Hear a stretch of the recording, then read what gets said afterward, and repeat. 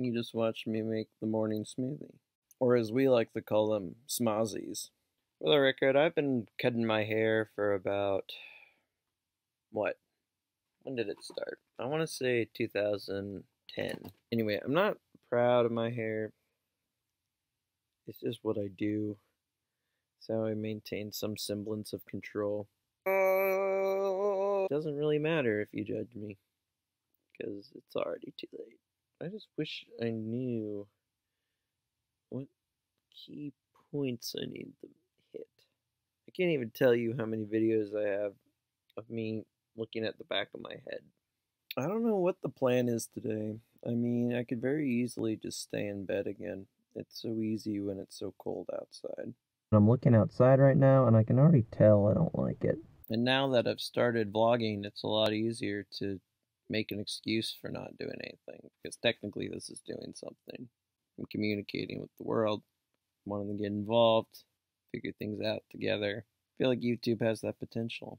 I brought up climate and other environmental issues last time. It's important to me. I am very biased, but there's just some things I can't accept. A lot of the climate denial issues, it's just if you took the time to just investigate the things, I don't know. It seems so easy to find information that validates any opinion that you want to have.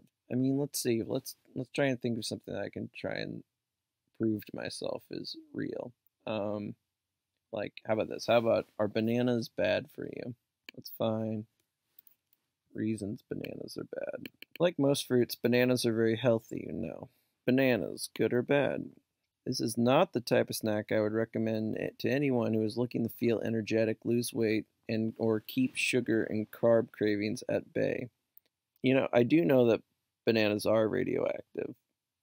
That much we know is true. Why are they radioactive? Well, yeah, let's find out. Oh, because of potassium. See, argon comes right before potassium on the periodic table of elements. It goes 18 argon, 19 potassium. So when you have an isotope of potassium that's decaying, it's losing, what is it, electrons, protons? Alpha particle. No, an alpha particle is 2 protons and 2 neutrons. Okay, so yeah, if you've got an isotope with too many protons and neutrons, it's going to be unstable, so potassium becomes argon.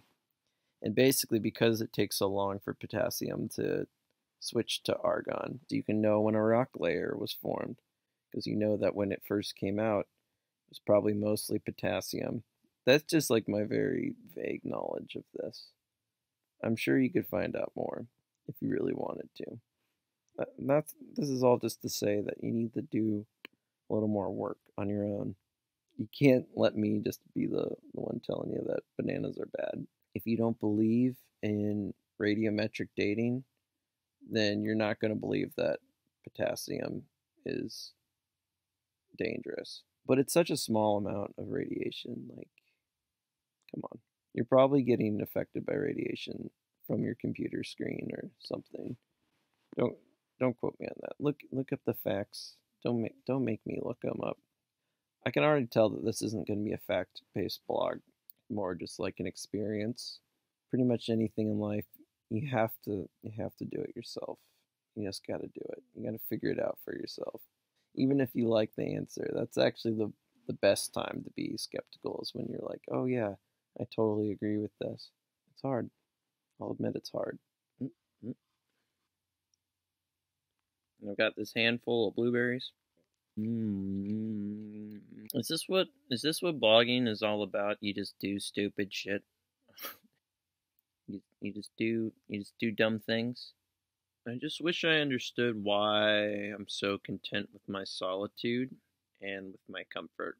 I don't know, what's this all for? Am I doing what I need to be doing? Is it better to gain experiences, or is it better to consume as few resources as possible? I'm probably consuming more resources being at a house. I'm eating resources. I'm using resources. Just this light over here. If I were just outside walking, I'd be getting some fresh air. It'd be cold, so it'd be just different. I could probably go for a walk today. Maybe. Don't push me.